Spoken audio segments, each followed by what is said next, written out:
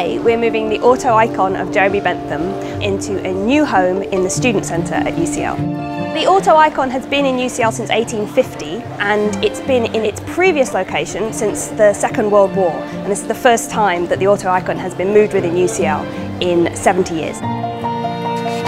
It's quite an involved process. It involves a team of conservators, curators, technicians who are real experts in caring for the objects and making sure that they're in the very best condition.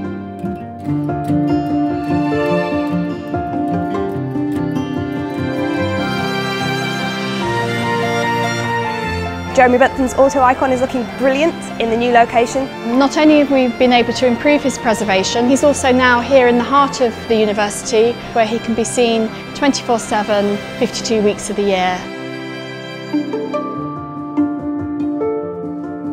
I think if Jeremy Bentham himself knew what had gone on today, he'd be really pleased, because he was a great proponent of education for all, and to be in the Student Centre would be something that he would really enjoy.